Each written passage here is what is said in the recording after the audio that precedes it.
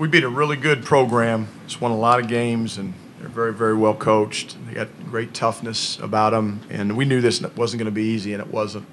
But I'm so proud of our guys because, you know, we really struggled offensively out of the chute. And at times before, those of you who followed our team, sometimes that's gotten, in the past, that's kind of gotten into our bloodstream, and it's affected us on the other end of the court. But I thought defensively in that first half, to hold them to 30 points and not have your best offense. I think we were 4 for 16 in the first half from 3. I mean, when we had some good looks, you know.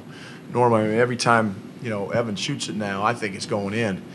And but we missed some shots, and but it didn't affect us on the other end, and we hung in there. And then, you know, the second half, we traded baskets with them. I mean, Joe Young, it's a Freudian slip. Jacob Young, his little brother, was terrific tonight, and Guerrier was as well. But we found a way to break it open and beat a good team, and now we live to see another day. Okay, we'll open up to questions. Evan, it seemed like you went right at and volleyed Dante from the tip. You know, they had a 7-man rotation tonight, and you took advantage of that. What were you seeing out there? I mean, it's a point. Coach told me to be aggressive every night, and night in, night out. So I knew that going in. And I just wanted to, you know, give my team, you know, a lift, you know, coming into the game and give my team some aggression. So, yeah. I would say this too, just to piggyback on Evan. Evan's a matchup nightmare now. The way he's shooting the 3 ball, he really is, and that was effective tonight with Dante on the pick and pops. Hi. At the end of the first, KJ, you had that huge dunk, and then Battey, you followed up with the layup and that 3-pointer, and then Luke O'Brien tied off the first with that 3-pointer. What was that energy? What was that momentum going into the second half, and how did that help you propel you into the second? And what was that sequence like? Okay. Well, we always stress, you know, finish half strong, and that was just something we went into doing. We executed a play, especially for Luke. We executed that play to perfection, and Luke hit a wide-open big shot, and that's just something we try to focus on, especially down the stretch. Going into the second half, you want that momentum. You want that same energy that you just finished with. So that's what we try to focus on.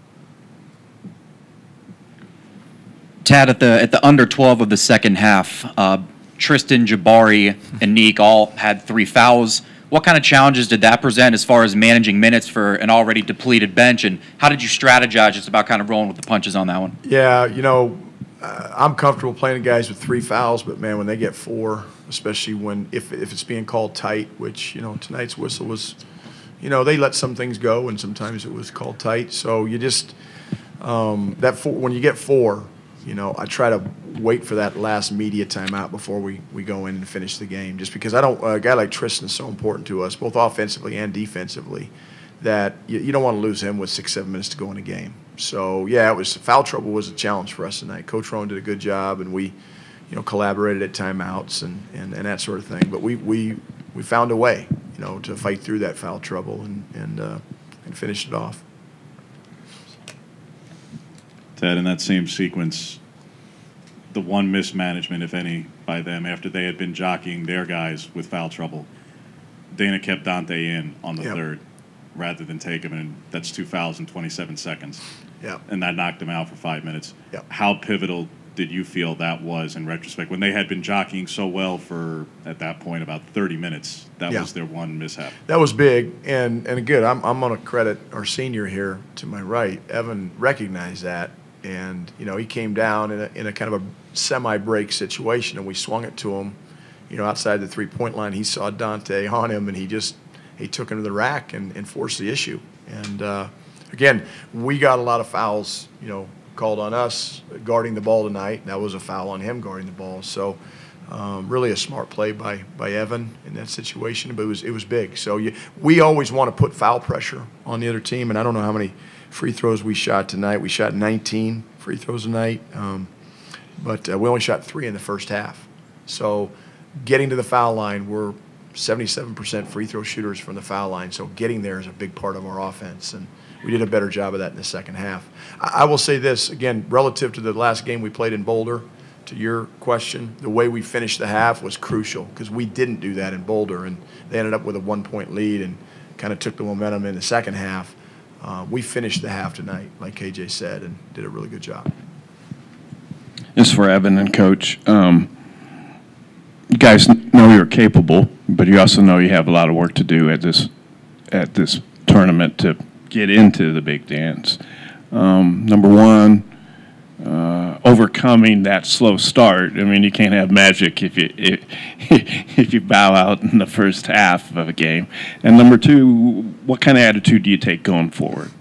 Just next game, and it's not there's no 40 point plays that gonna make you win automatically. It's a possession by possession thing, and just making the right play and living in the present. I think so.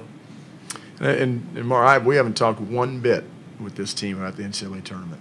It's about winning the next game, figuring out how do we improve from one game to the next, and we know our situation. I'm not,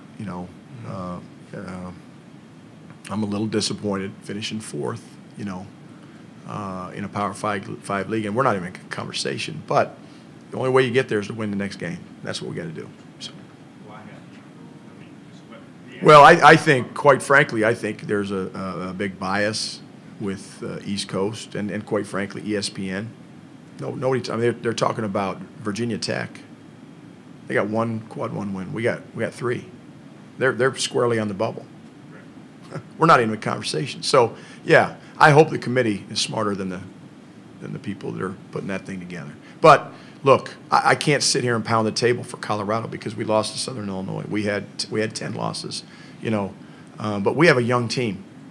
And if you look at the Colorado team today relative to where we were in November, December, if you don't think we're one of the top 68 teams in the country, you're sorely mistaken.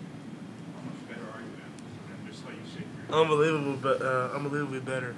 Just the fact that we're playing together now, playing for each other, defensively and offensively, and it shows in our assist numbers, it shows in the way the ball's moving, and it shows in the win column. So I mean, I have no worries to that, but I just say we gotten better.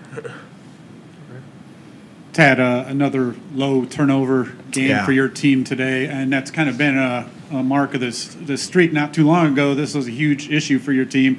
How have you been able to turn it around down the stretch on that front? We talk about it, Pat. We work on passing drills in practice. Sometimes they're elementary. Coach Ray is a really good basketball coach. Coach Greer is a really good basketball coach. So is Coach Roan.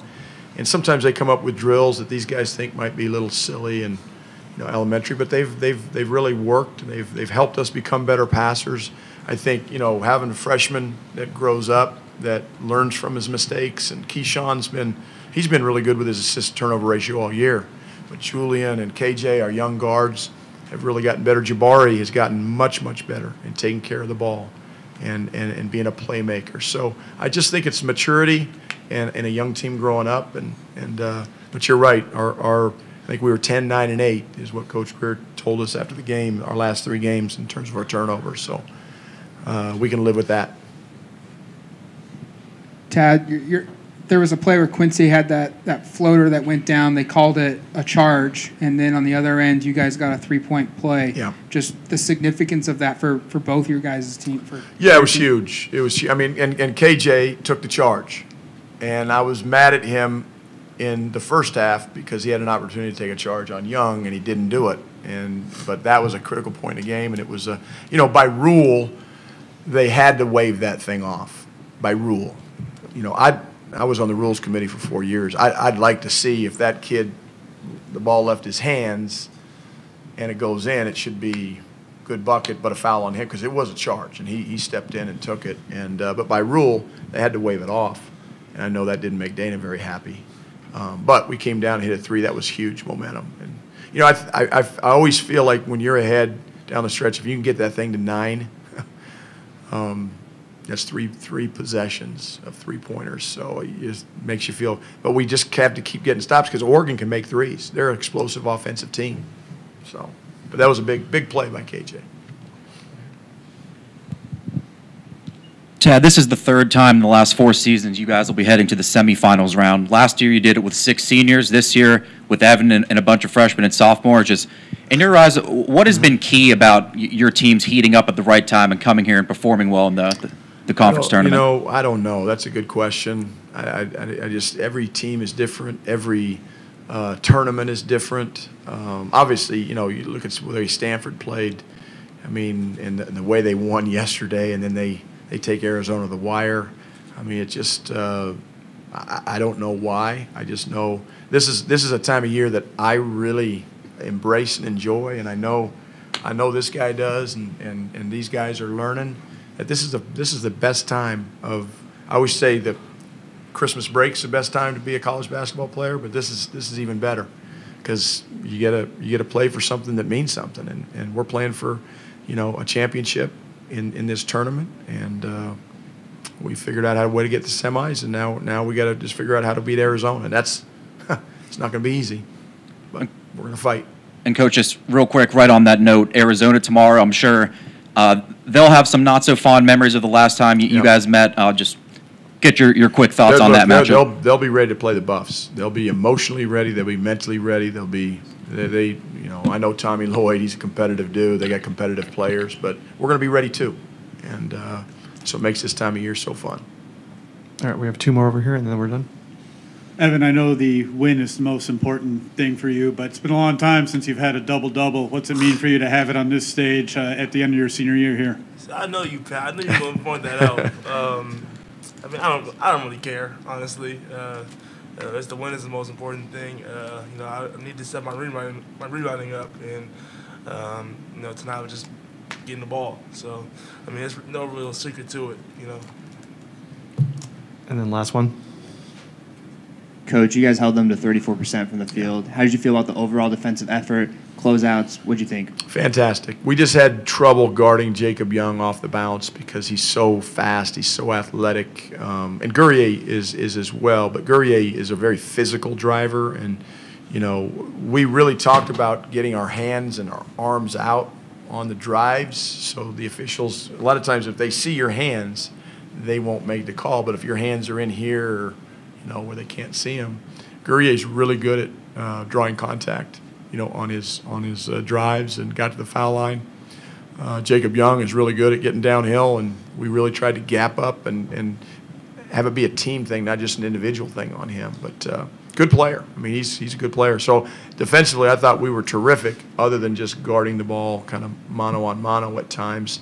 And a couple times they got 3 left-handed guys. They have 4 when Will Richardson plays, but they only had 3 tonight, and we got to know who's left-handed and who's right-handed. And you live with Devion Harmon going right and making a floater in the lane. But you don't live with Jacob Young going left and getting it to the rim. So, but overall, we're never going to be perfect. I'm always going to have something to nitpick these guys about, but figured out a way to win. That's the biggest thing. Okay. Thank you, Coach. Thank you, guys. Thank you.